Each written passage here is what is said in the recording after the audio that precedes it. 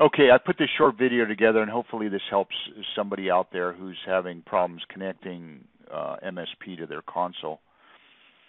I did have the same issue, which I've corrected, but I thought I'd put it out here. One of the things you got to remember is Windows 10, when you have multiple adapters, network adapters, they're all set for automatic metric, meaning the priority in which one adapter has a priority over another. They vary, but when you have two adapters, one connected and two connected using the same metric or a lower metric, let's say your adapter is a lower metric than another adapter that's connected also, chances are you're not going to find your console. So let me show you a little bit more in detail. So if I go into the network adapters, and I've been in the IT business for many, many years, mine's probably more complex than most.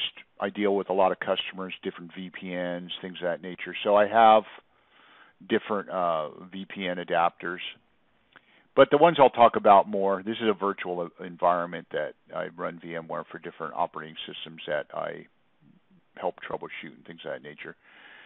And then these are the two I'm going to talk about. Now, I prefer to always have the wired over wireless, even at gigs, but sometimes that's just convenience.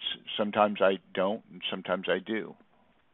So if I right-click on here and I go down to Properties, this is really easy. If you go down here and you go to IP version 4, and you go to Advanced, you can override the automatic metric by just unticking the box and setting it to a value. Now, 1 is going to be the highest priority, which means it's going to be searched first, and then everything else follows that. So typically I want my LAN adapter checked first, if it's connected. And then I set this for a value of 5. Now, why a value of 5?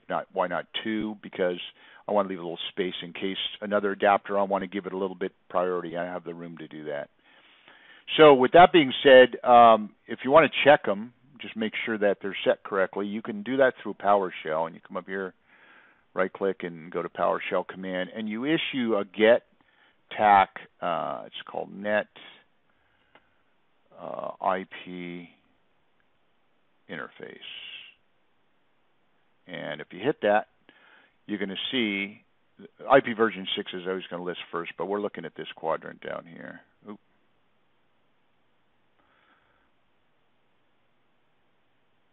Man, let me do this again here. Okay. Get them a little bit more together here. So down here you can see that obviously this is disconnected, so the next connected priority along would be the Wi-Fi. So once I set that, now I come back into Mixing Station Pro.